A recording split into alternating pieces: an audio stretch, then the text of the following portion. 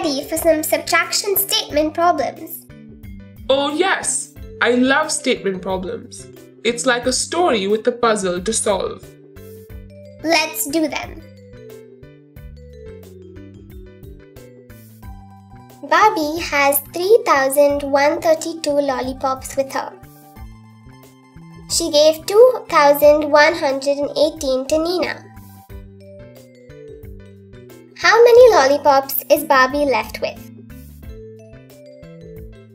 To find the total number of lollipops Barbie is left with, we have to subtract 2,118 from 3,132.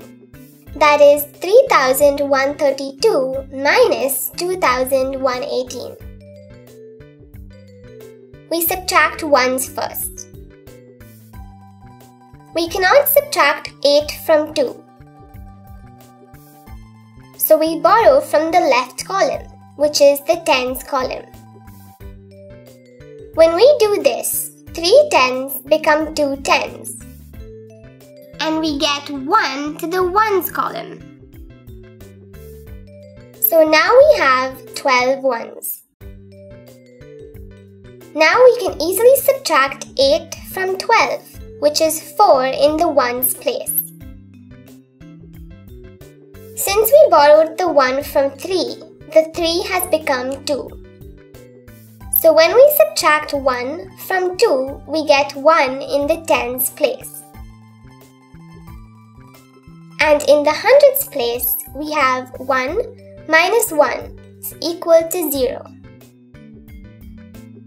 Finally, in the thousands place, we have 3 minus 2, which is equal to 1. Barbie has 1,014 lollipops left with her.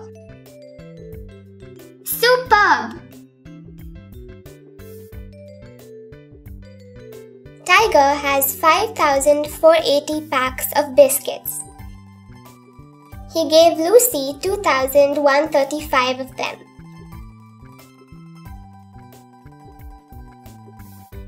How many biscuit packs does Tiger have now?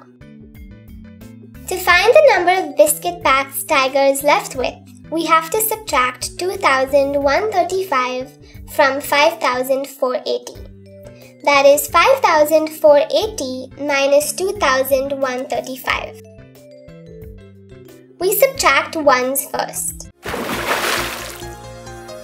Thank you for watching. Enroll now.